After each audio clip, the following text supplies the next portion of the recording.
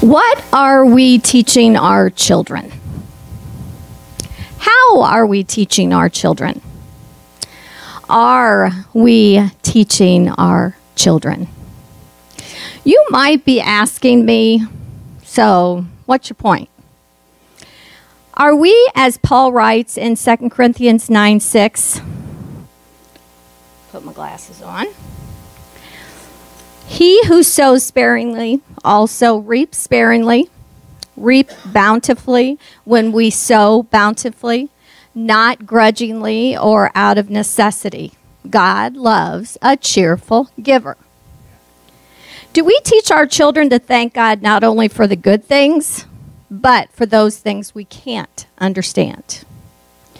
We thank Him anyway. How about that which has not yet been manifested? Hebrews 11:1. Now faith is assurance of things hoped for and a conviction of things not seen. Are we teaching that to our children? God has given us a way to thank Him for our blessings now and to come. Willingly paying tithes and offerings is one way to thank Him. As we pay these offerings, we show that we love Him and that we are being obedient to Him. Are we teaching that to our children?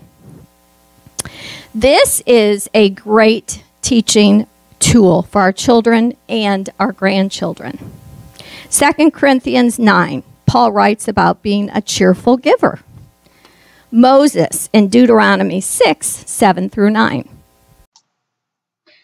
You shall teach them diligently to your children, and you shall talk of them when you sit in your house, when you walk by the way, when you lie down, and when you rise up.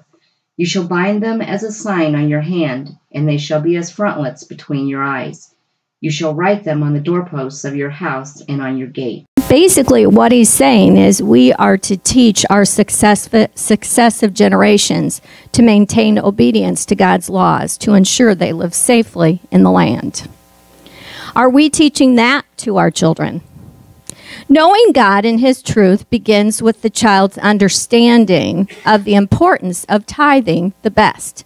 Genesis 4:1-9. Now Adam knew Eve his wife, and she conceived and bore Cain, and said, I have acquired a man from the Lord. Then she bore again, this time his brother Abel. Now Abel was a keeper of sheep, but Cain was a tiller of the ground. And in the process of time it came to pass that Cain brought an offering of fruit of the ground to the Lord. Abel also brought of the firstborn of his flock and of their fat. And the Lord respected Abel and his offering, but He did not respect Cain and his offering. And Cain was very angry, and his countenance fell. So the Lord said to Cain, Why are you angry, and why has your countenance fallen? If you do well, will you not be accepted? And if you do not do well, sin lies at the door, and its desire is for you, but you should rule over it. Now Cain talked with Abel his brother, and it came to pass when they were in the field that Cain rose up against Abel his brother and killed him. Then the Lord said to Cain, Where is Abel your brother? He said, I do not know. Am I my brother's keeper?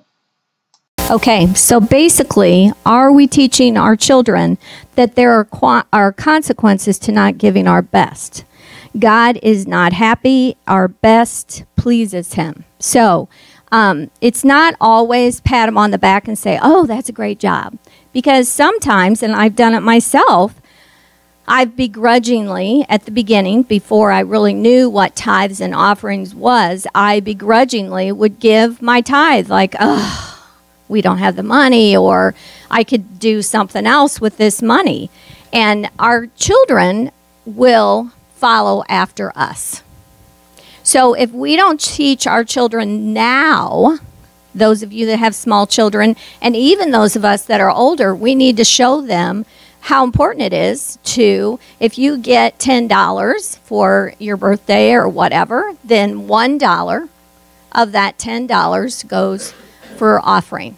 It should be the first tithe, the best tithe. We need to remember that we need to also teach our children there are consequences. You know, we need to, not that Cain's going to, or older brother's going to kill younger brother, certainly, But there are consequences. God's not happy if we give second best. He is happy if we give the best. Parents, you have been given the privilege of being stewards. The meaning of stewards is an official appointed one to supervise or watch over and train. Of our children's lives, parents, you have been given the privilege of being stewards of your children's lives for a very short time. But the teaching and training you provide is eternal. What a blessing it is to see your child succeed in school or in sports. There is no greater blessing than to see your child cheerfully and willingly give their best offering to God. Parents and grandparents, start training your child. Praise your child when your child gives 10% or more cheerfully. And if they get a bit stingy, use that as a teachable moment. Let your child know when and what you are praying for and when your prayers have been answered. Allow your child to be able to rejoice in the blessings.